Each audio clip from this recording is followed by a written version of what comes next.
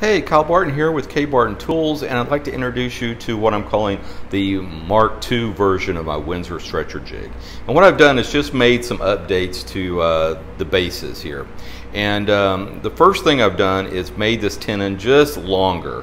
It's still the same small diameter here, but now I have this large diameter up to an inch.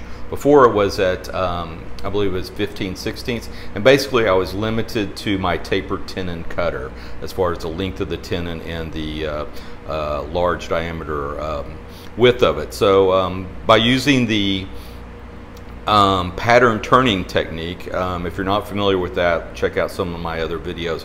I'm now no longer restricted by my tenon cutter. I can make this tenon as long and as big or as small as needed. So the other thing that I've done is kind of a little creature comfort, is I put a recessed washer in the top here so that when you lock this down with your jam nut here, it rests against that washer instead of resting against the wood. It's not a big deal, but I just think it's a little creature comfort. Now, if you bought one of my stretcher jigs in the past, you can add this feature to yours.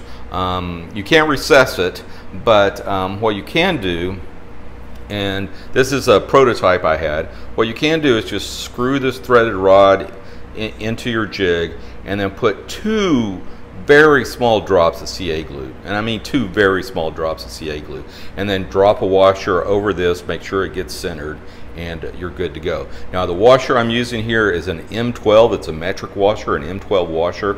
It's 12 millimeters inside diameter and 24 millimeters outside diameter, and you can pick that up at any of your big box stores. I think you can get a packet of 4 or 5 for a couple of bucks. So anyway, just want to let you know about that, and if you have any questions, feel free to leave a comment or DM me, and check out my store on Etsy. It's K Barton Tools, and this will be available for purchase. This is what I will be shipping out. I do have pictures of the earlier version of this jig, but I will be updating those within a week or so. So anyway, again, that's K Barton Tools on Etsy.